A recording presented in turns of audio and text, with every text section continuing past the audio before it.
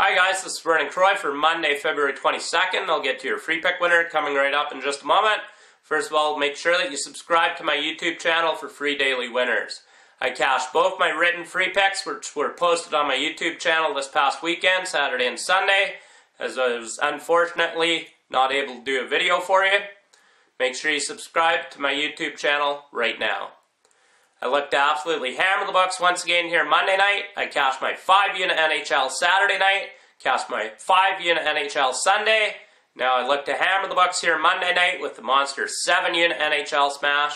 I'm currently on dominating 75% NHL run, making my $100 clients $3,075.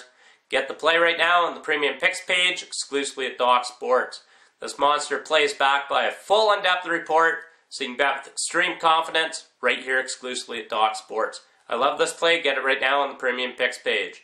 I also cashed my 4-unit college basketball play yesterday with Utah winning outright over USC.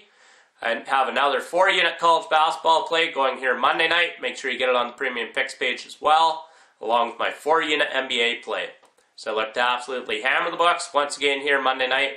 Get the plays right now exclusively at Doc Sports. Your free pick winner for Monday, February 22nd. We're taking the Phoenix Suns against the spread over the LA Clippers. The Clippers are just 1-5 against the spread in their last 6 games against a Pacific Division opponent. And the Phoenix Suns are 4-1 against the spread in their last 5 road games against the Clippers. There's just too many points here tonight, so take the Phoenix Suns against the spread over the LA Clippers as your free play for Monday, February 22nd. Make sure you get my monster 7-unit NHL smash.